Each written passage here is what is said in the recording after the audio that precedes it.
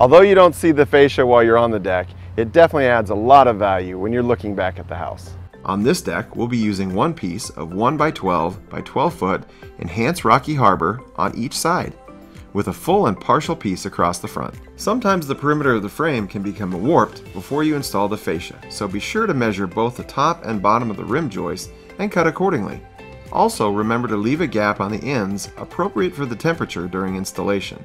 After trimming one rough cut end of the board, I'm now measuring for the short point of my 45-degree angle at the other end. I'll do this by marking on the back side of the fascia. After I marked the back side of the fascia, I set my miter saw to 45 degrees and made the cut.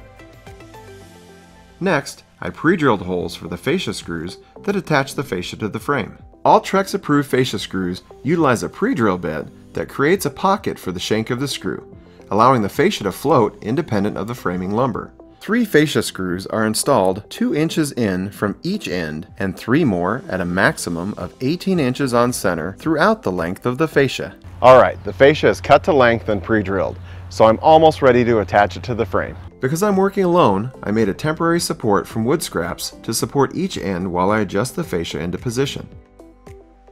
I clamped the fascia temporarily so that I could make my adjustments, checking both ends, making sure I leave a slight gap for shrinkage of the wood frame as well as movement of the fascia.